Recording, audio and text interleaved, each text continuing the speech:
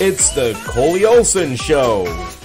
See, because we took Coley and Colson and combined it.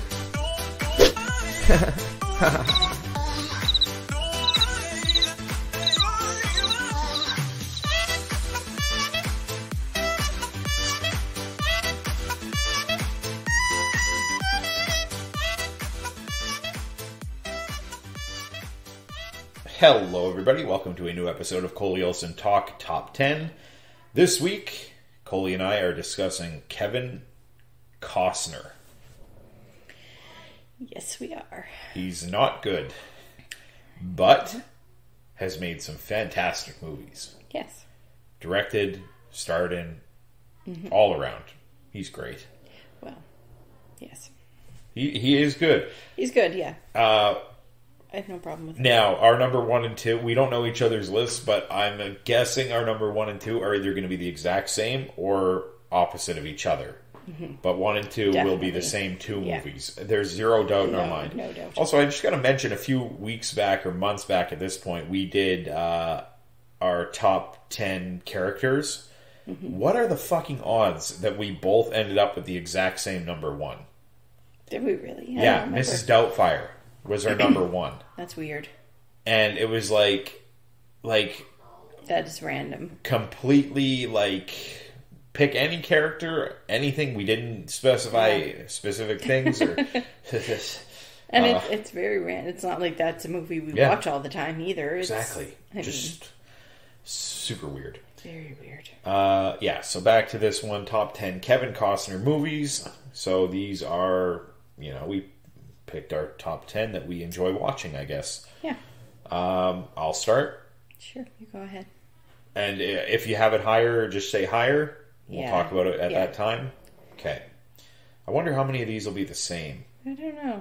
Probably a few. Probably. Our house is very noisy today, by the way. Yeah. Dogs, kids. Yeah. All around shit show. My number 10, 3,000 Miles to Graceland. Not on my list. Okay. So this one, he plays an Elvis impersonator. Elvis's kid. We don't really know. Kurt Russell. Good movie. They're robbing a casino or something. I can't really remember. But it's good. Yeah. It's a fun one. Kevin Costner is Kevin Costner. Yeah. So that's my number 10. All right, then. My number 10 is The Postman. Yuck. Yeah. Honestly, I found this list really, really hard to make. Well, when I suggested it, you were like, I haven't seen 10 of his movies. And then I looked and you had seen 29. Yeah. And I was like, but my memory is of 6 of them. I know. Maybe. I know. The Postman, we owned it for years and just never watched it. And then one day I was watching something and I saw the cringiest moment, and it was something to do with a woman being like, "Oh, you're a godsend or whatever," and he's like, "No, ma'am, I'm a postman." And I was like, "Holy shit!" I ran down. We watched it that week at some point. Yeah, it's an apocalyptic movie where he gets the U.S. mail back up and running. Yeah. Gotta get the mail out. It's not good, but it's one of those ones that it's like is Waterworld really good? I mean, no. So anyway, good pick. It just didn't make my list. Yeah. Okay. My number 9, Open Range. Higher on my list. Okay. Your number 9. Message in a Bottle. Oh, Message in a Bottle. Did not make my list, but not necessarily a bad one. Mm-hmm. This is one of the few Nicholas Sparks movies I actually enjoy. Yeah. And as far as Nicholas Sparks movies go, this is probably one of my least favorite ones, I would say. Yeah. Maybe. I would need to watch them all. I will... Actually, I would watch them all again. Maybe we'll do that one day. I fucking hate most of those movies. And I used to... Nicholas Sparks. I like the early ones. I like Message in a Bottle. I like... Walk to Remember. There are a few there that I like, and then they just turned to dog shit. Mm-hmm. Yeah. Nicholas Sparks movies were super popular when we were first dating. Mm-hmm. I feel like. Yeah, there was a bunch in like the first few years there. Yeah. But they, yeah. Yeah. So you'd watch them with me once and then never again. Yeah, there's like literally like 4 of them I'll watch anytime. Yeah. But they're the later ones there are like, oh boy, not happening. Yeah. Yeah. My number 8, Field of Dreams. Not on my list. Okay. That's surprising, I guess. A little bit. This one is where he plays the corn farmer guy, and he's like he keeps hearing, if you build it, they will come, or he will come, or somebody's going to show up. Yeah. And so he fucking flattens his corn down and puts a baseball diamond out there. That's awesome. Yeah. How cool would that be? Fucking baseball diamond in your cornfield. It would be cool, I suppose. Do you? It was like professional field too. It wasn't like some fucking dirt thing. This was like legit awesome. Yeah, he basically went nuts. Like yeah, and a bunch of ghosts show up to play some ball. Yeah, good movie though. It's a fun one. Yeah. So that is my number 8. Yeah, my number 8 is Wyatt Earp. Didn't make my list, and it's only because it's for 2 reasons. One, I've only seen it once or twice, and 2, I always confuse this with Tombstone.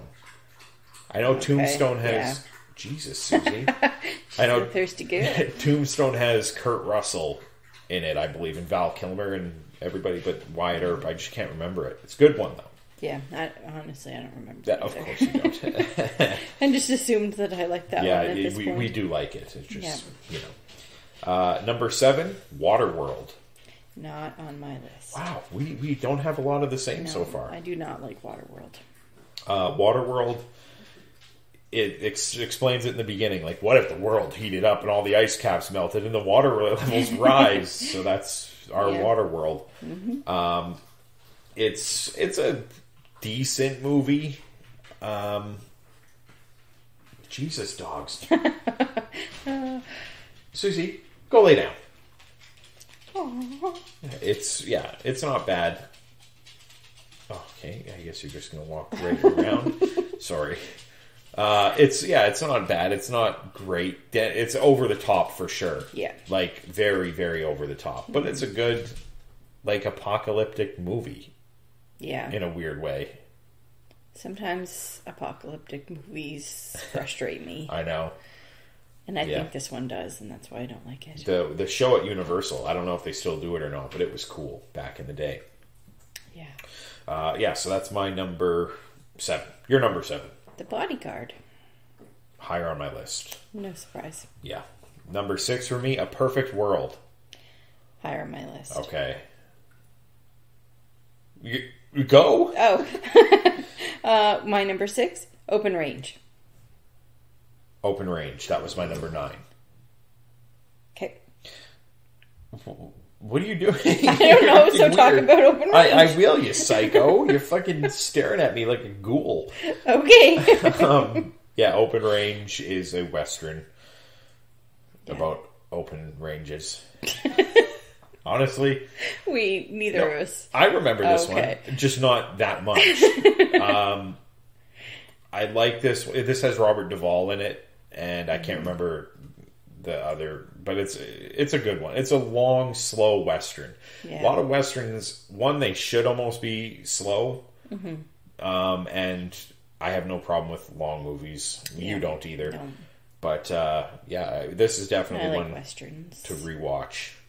So a lot of his movies are Westerns. Yeah, he's done a few. Yeah. A lot of sports movies, too. Yeah. Sports ones didn't make my list. Yeah. So, number 5 for me. So, number 6 was Open Range for you? Yeah. Okay. Number 5, The Untouchables. Okay, not on my list. You want to go, Capone? Remember I showed you that? How cringy that is? You want to fight? Oh, boy. Yeah. You get the best actor in the world, Robert De Niro, facing off against arguably one of the most famous not good actors, Kevin Costner. Yeah. It's really funny because he really is a very famous, not very good actor. Yeah. Kevin Costner literally made some of my favorite movies from the 1980s to the 1990s. Yeah. We're not being mean by saying he's a bad actor. He is just not good. But, we really do enjoy a lot. Yeah. Some of his movies. His movies are good. The ones that we enjoy we really enjoy. Yeah. Untouchables, the story of the people that brought down Al Capone. Very not true to the they changed a lot of stuff, but it's still a fun movie. You get Sean Connery, Kevin Costner, Robert De Niro, Andy Garcia, good cast. Directed by, I believe, Brian De Palma. I can't remember if that's right or not, but I think so. Anyway, it's a good watch. Mob stuff is always a good one for me. I love that sort of shit. So, your number 5, The Highwayman. Okay, we just watched this not long ago. Yeah, I probably could have changed something for that because I did enjoy it. Yeah. This one, if you don't know, is about the two guys that brought down Bonnie and Clyde.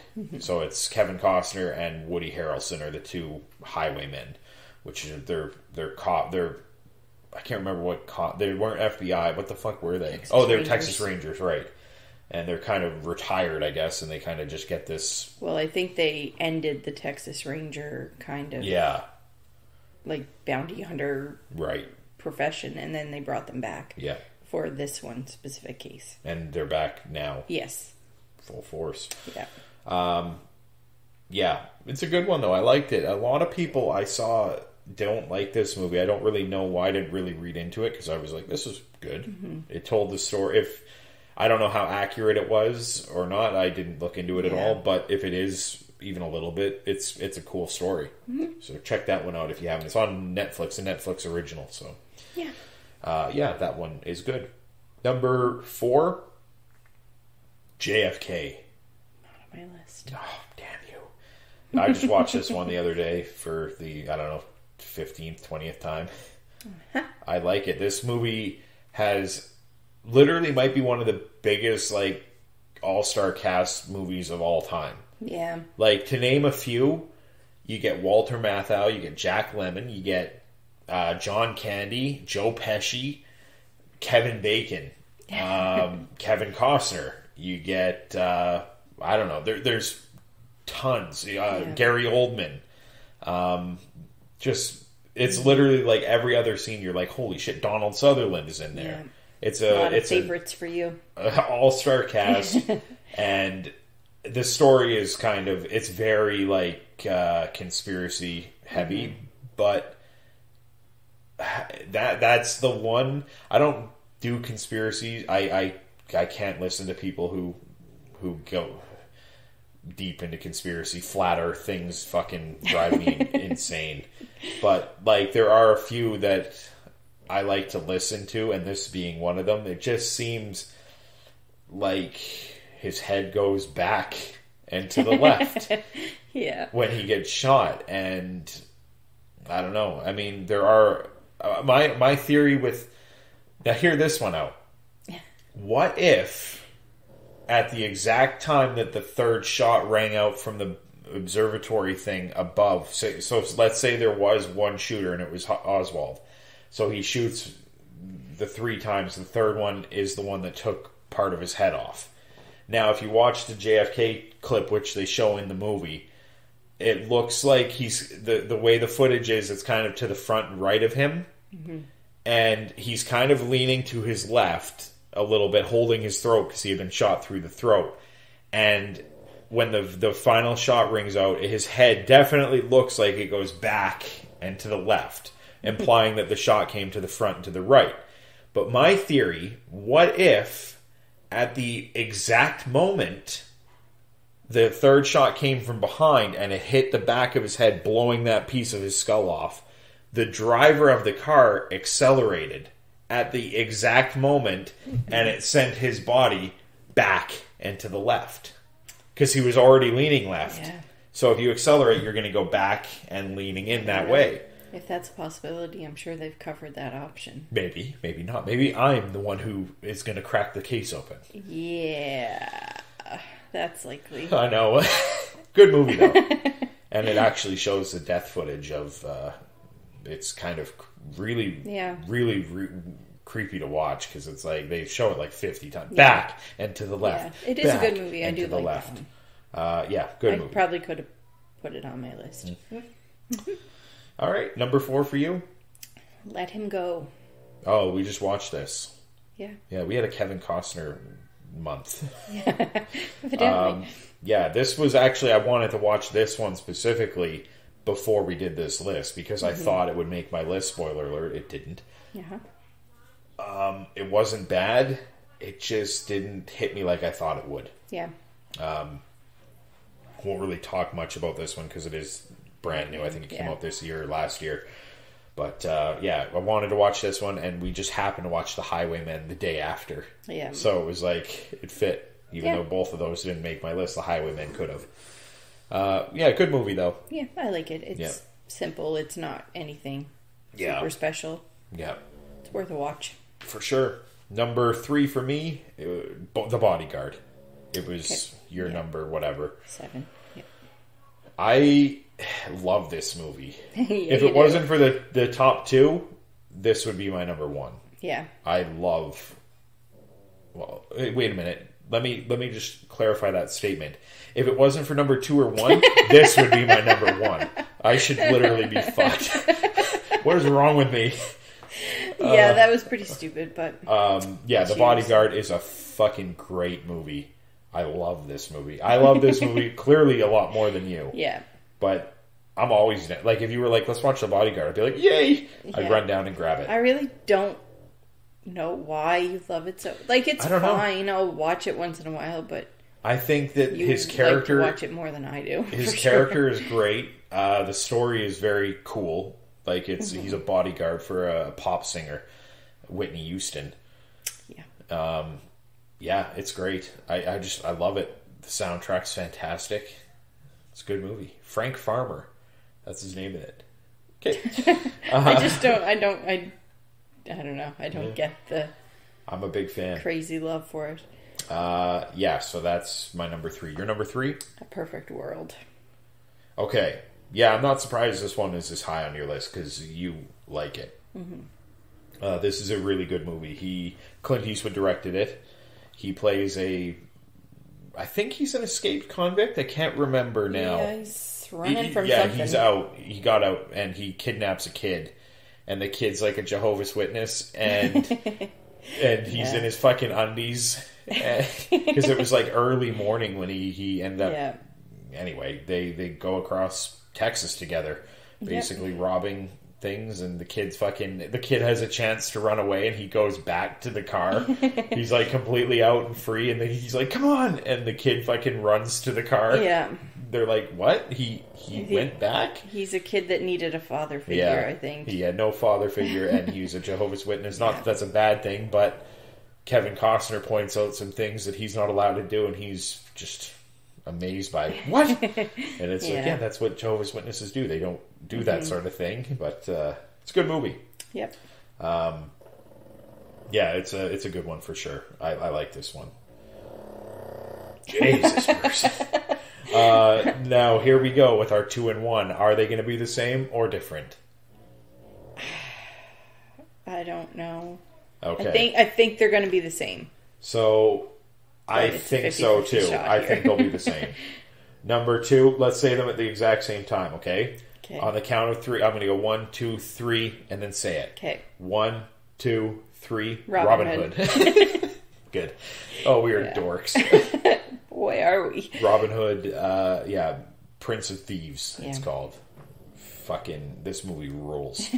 Yeah. It's great. Morgan Freeman, Kevin Costner, Christian Slater, Alan Rickman, in one of the fucking best roles of his career.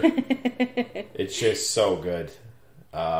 Is this movie like popular? I think so. I think it was very popular when it came out, and then it just kind of faded away, I think. Yeah. I don't know. Because it feels like one that could go either way. Like, we really love it, but I would be surprised if nobody knows it, kind of thing. Yeah, I think it's a known, liked movie, but not loved. We have the Blu-ray. There's an extended version. I think it takes it to about... I think the regular is like 220, and the extended takes it out to about 240, 245. Mm-hmm. I always recommend the extended director's things. Yeah. They're usually always better. This one, it's got some super... It's the soundtrack for this movie's great. Mm-hmm. The score they use, the Bryan Adams song, it's fucking... This movie's great. Yeah, it is good. If you haven't seen it, you need to. This is almost... I would say it's a yearly watch for us. Definitely, But I don't think we've watched it. I don't think... I could check, but it's been a while. Yeah. We're due. We will probably rectify that soon, now that we're talking about it. Guaranteed. So, obviously, our number one is Dances with Wolves. Obviously.